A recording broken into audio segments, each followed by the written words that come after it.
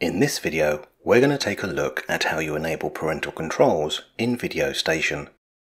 However, before we start, we need to point out that the parental controls in Video Station are very basic, so may not suit your needs.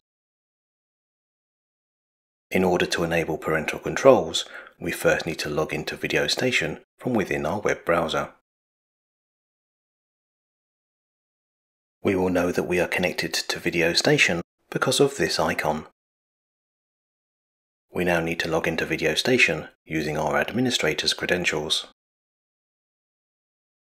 As parental controls within Video Station are very simplistic, they work based on a rating system that a piece of content has been given by the metadata that Video Station has pulled from the internet.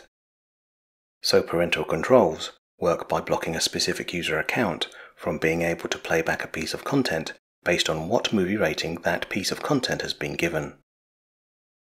This means that while we can prevent someone from playing specific movies in our library, currently we have no way to prevent that user from seeing all of the content that is listed in Video Station.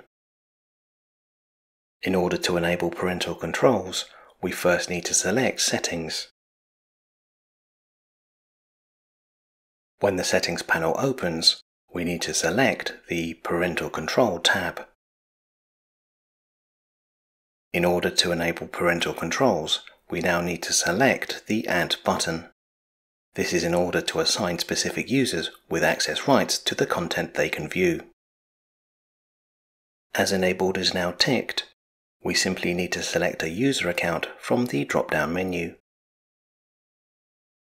We now need to run through the Movie, TV Show, Home Video and TV Recordings category and set what content our viewers can view based on the ratings that content has been given.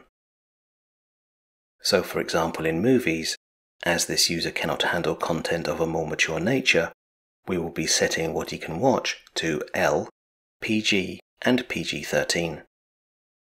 We will then repeat this same process for the other categories. However, as we do not currently have any other types of content in our library, we will leave these settings blank.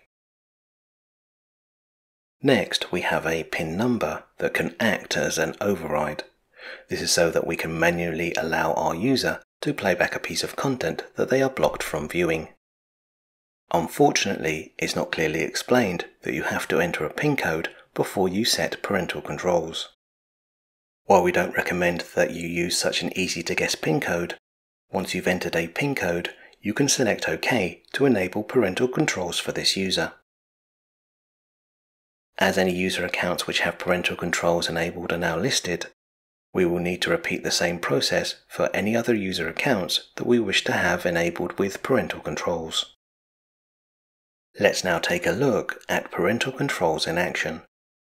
If we select OK, and then we log out of our administrator's account,